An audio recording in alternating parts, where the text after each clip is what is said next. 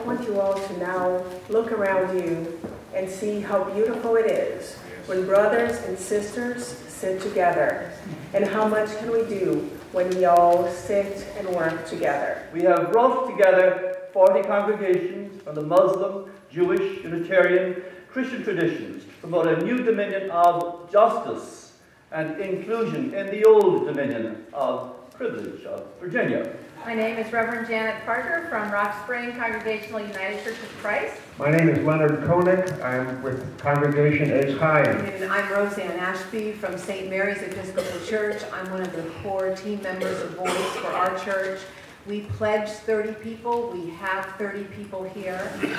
Well, I'm Brenda Cox from Lomax Church. We pledged 25 people. And at this point, we have at least 25. I'm Mary Shelley from St. Charles, Borromeo. We pledged to bring 55 leaders. Today we have more than 55 leaders here. I am Jay Kennedy from Arlington Presbyterian Church. We pledged to bring 10 representatives. We have 10 here today. Good afternoon, I'm Tanya Fries from Macedonia Baptist Church. We pledged 30 leaders. We have 60 leaders here. My name is Mike Hynek. I'm from the Unitarian Universalist Church of Arlington. We pledged 50 leaders. Today we have 66. And our church is pledging $15,000 for 2009. We pledged $10,000 for 2009. And for 2009, we are pledging $5,000. Our church has pledged $10,000 for 2009. Our church has pledged $10,000. The purpose of V.O.I.C.E is to partner with our political leaders to prevent further erosion of our precious diversity and to strengthen social equity, even in the current economic crisis. In fact, it is in tough economic times like these that we discover what our real priorities are. In January 2008, I began experiencing severe pain in one of my teeth. Being a person of limited means, and I asked myself the question, and I ask you, are families even welcome here anymore? It's discouraging to see that here. And the next question, I guess, is, are those of us who work and serve here not good enough to live here? Half of our affordable rentals in the past decade went off the market in Arlington, while McMansions flourished. A large, diverse, lower-income immigrant neighborhood lost its name, Arna Valley. And as its name disappeared, a community was scattered to the four winds. Some might debate that. It's the truth. If this happened in the best of times, what may happen in the worst of times? Soy del Salvador, soy residente de Arlington. Soy madre de 4 hijos. Ellos, gracias a Dios, han nacido en Arlington. I'm looking forward to being a better student and graduate from Northern Virginia Community College as a pharmacy technician.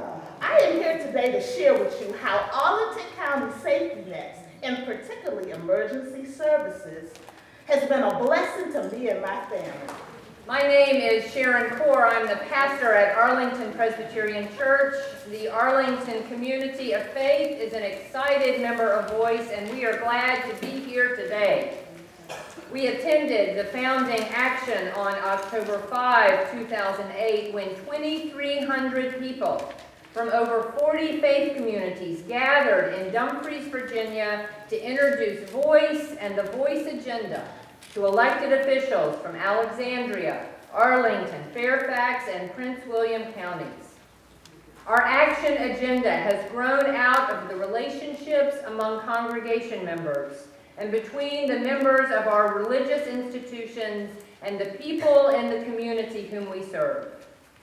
V.O.I.C.E leaders conducted hundreds of house meetings here and in other jurisdictions as we have shared time together and listened to one another's deepest concerns for ourselves and those in our communities. When we gathered in Dumfries, we affirmed that the measure of our public institutions would be this: do we move towards the vulnerable, especially in hard economic times? When money is tight, programs that strengthen our communities and protect our most vulnerable brothers and sisters are the first on the budget chopping block. We were encouraged by the support we received that day in October, but we knew that our hopes to preserve affordable housing, increase access to dental care, and protect and expand English as a second language in these challenging economic times would come down to budget decisions in each jurisdiction. Will you commit to allocate $25,000 in the FY210 Arlington budget in order to add a full-time dentist to the Northern Virginia Dental Clinic? Yes. Thank you. Will you commit to hold the line in the FY210 budget, making no cuts to the Affordable Housing Investment Fund or housing grants, transitional housing grants, permanent supportive housing, and the homeless shelter programs? Yes. As the demand increases, are you willing to further enhance the safety net programs for housing and emergency needs in FY210? Oh, yes. Will you commit to allocate $25,000 in the fiscal year 2010 to add a full-time dentist to the Northern Virginia Dental Clinic? As we discussed earlier, yes. Will you commit to hold the line in fiscal year 2010, making no cuts to the Affordable Housing Investment Fund, housing grants, transitional housing grants? The answer to that one is yes. Will you commit not to cut funding for English as a second language in the fiscal year 2010? The answer to that is also yes.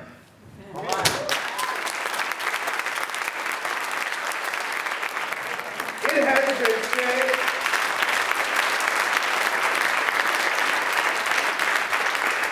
been said, that a house divided cannot stand. And truth is, we've looked outside the window of this house, and we've seen crumbling all around us. Rich against poor, north against south, black against white, native against immigrant. But that's not true here. Look at what they're doing here.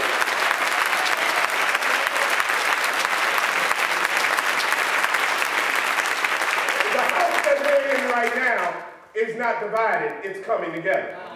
The house that we're in right now isn't falling apart, it's rising up. And what we ought to be excited about is that there is a community spirit, a spirit that exists here, a burning desire to be more than a bystander, but to be a participator, to be more than just followers, but to be leaders. Something is happening here. When it's not enough to live life on standby, we've got to recognize we've determined in our spirit to get up, to rise up, to stand up, and most of all, tell your neighbor, speak up. Speak up. While I'm grateful to the leaders that are here, there's more we can do right now.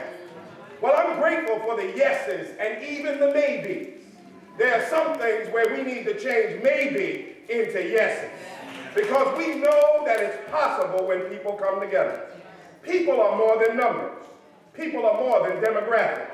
People are more than the summation of some statistical analysis for the purpose of capturing data for census.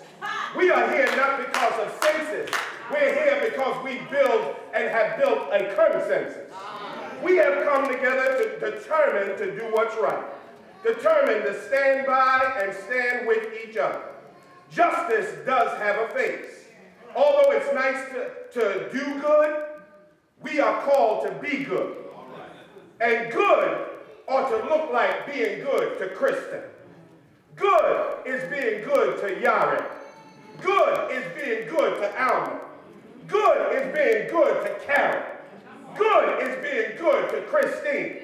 While I can talk about being good or wanting to do good, are we going to be good for folk like that? And I believe the answer in the room is yes, we will.